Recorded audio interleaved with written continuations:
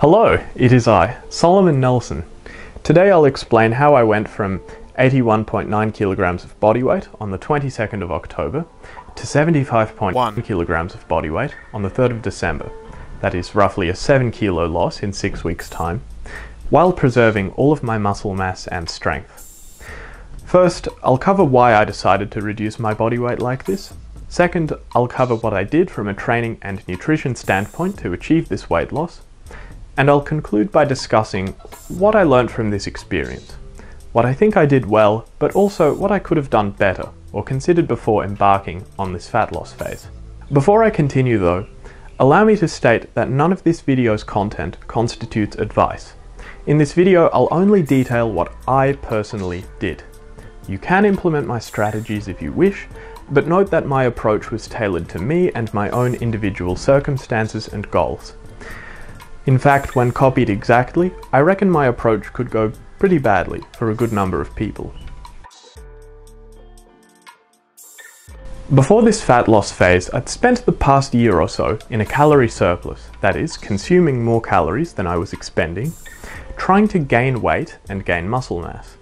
While I was successful in gaining muscle mass, an undesirable amount of body fat eventually came for the ride. I gained even more body fat after I tore my hamstring in September because I was worried that I would lose muscle in my legs if I underate. So once my hamstring finally healed, I'd reached a crossroads where I could either keep gaining weight and get really fat, or do a short, aggressive diet to get lean. And to me, the latter option was the more appealing. And the reason why it was the more appealing option was twofold. First, I just feel better when I'm lean. And second, dieting can resensitize your body to muscle growth. The resensitization theory goes something like this. After enough time doing high volume weightlifting and eating in a calorie surplus, your body becomes used to that growth environment and won't grow muscle optimally.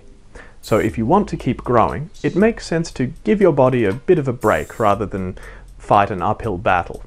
You reduce your food intake and stop training so hard to become more sensitive to those growth stimuli. Also, I believe that being lean improves your nutrient partitioning ratio. That is, surplus calories are likelier to go to muscle building rather than fat accretion when your body fat is lower. So the primary motivator behind this aggressive fat loss phase was really not to improve the aesthetics of my physique, though I'm certainly not complaining about that, but to resensitize my body to muscle growth techniques. Sometimes, in order to accomplish a goal, it's better to take one step backward to take 2 steps forward. My goal in terms of training was to do the bare minimum amount of work required to preserve my muscle mass and strength. This was around 8 to 10 hard sets a week for most body parts. I lifted weights 6 days a week, as I always do, but my sessions weren't too difficult. Well, my leg sessions were pretty hard, but they didn't require a religious amount of effort to complete as they have in the past.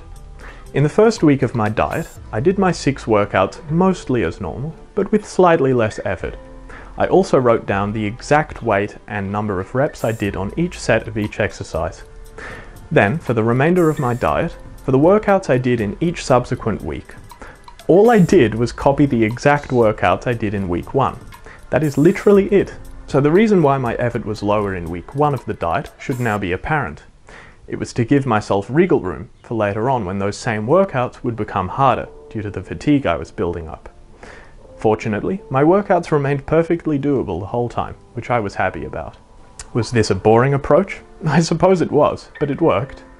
As for cardio, my sole form of cardio was walking. I took on average 10,500 steps a day over the course of my diet. Walking is great, I endorse it. It's easy, it's healthy, it doesn't take a toll on your recovery, and it burns calories. So don't write off walking just because you don't break into a sweat or puff yourself out by doing it. You don't have to run yourself into the ground to get lean, or run, period. Now the diet is really the thing that matters. The single most important thing I did to lose this much weight was to put myself in a large calorie deficit. That is, I consumed fewer calories than I expended over the course of my diet. Let's get into specifics. Usually I aimed to take in a bit beneath 2,000 calories a day, but never fewer than 1,800. For me, this resulted in rapid weight loss because it was a deficit of around 1,300 calories beneath the intake I needed to maintain my body weight. In terms of macronutrients, I wanted enough protein to preserve my muscle mass, and I wanted the bare minimum amount of fat to stay healthy. So protein I set at 2.2 grams per kilogram of body weight, and fat I set at 0.66 grams per kilogram of body weight. Carbs made up the rest of my intake. So I usually went with 200 grams of carbs, 180 grams of protein, and 50 grams of fat daily. I split those macros up into 4 to 6 meals a day, mostly spaced 3 to 5 hours apart. I saved most of my carbs and fats for dinner, and I would spend more or less the rest of the day eating nothing but fruit and protein powder.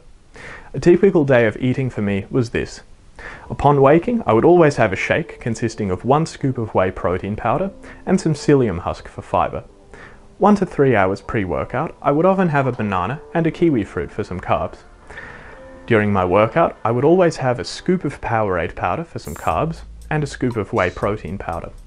Post-workout, I'd usually have another protein shake. My go-to was a scoop of whey protein powder, again, 150 grams of strawberries and 50 grams of spinach. For dinner I was flexible: rice, pasta, eggs, vegetables, homemade crepes, occasionally restaurant meals, almond spread, anything healthy that fit my macros, and I would usually wash it down with some diet soft drink. Before bed, I would always have a shake consisting of 2 scoops of casein protein powder, but occasionally just 1 scoop if I had a really high protein, high calorie dinner. Say. Without going into too much detail, here are some things that I think I did well. 1. In terms of both diet and training, I wasn't excessively rigid. I would modify my plans if things came up. For example, I was able to nip some nasty shoulder pain in the bud by modifying my training routine, and I was able to eat restaurant meals when invited, just by eating a bit less earlier on in the day and being cautious not to overeat at restaurants. 2.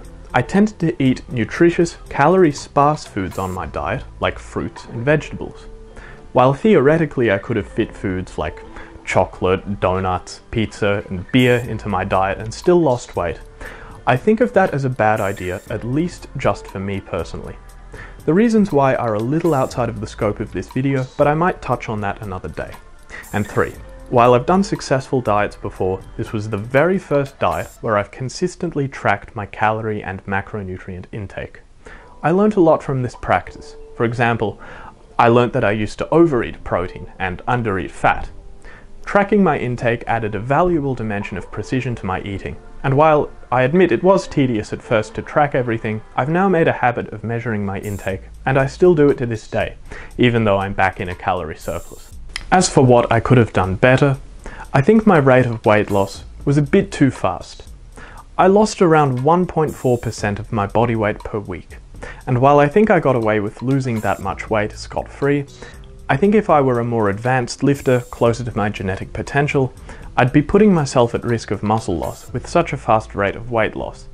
I'll likely do another one of these cuts in future, but when I do, I'll either use a more conservative rate of weight loss, or I'll just diet for a shorter period. Overall though, I'm happy with my result and the ease with which I achieved them. I'm not going to lie, I'm good at dieting. I was a bit hungry in the first week of the diet, but aside from that, it was a breeze, and I could have easily gone for longer. I attribute this ease to a few things, like sleeping well, doing the diet during a low-stress environment, that is my uni holidays, and maybe even my genetics. But more than anything, I just love the process of scientific eating, and how it can be incorporated with weightlifting to attain a lean and muscular physique. If you have any questions about this, I would be more than happy to answer them. This is Solomon Nelson signing out. More content on the way.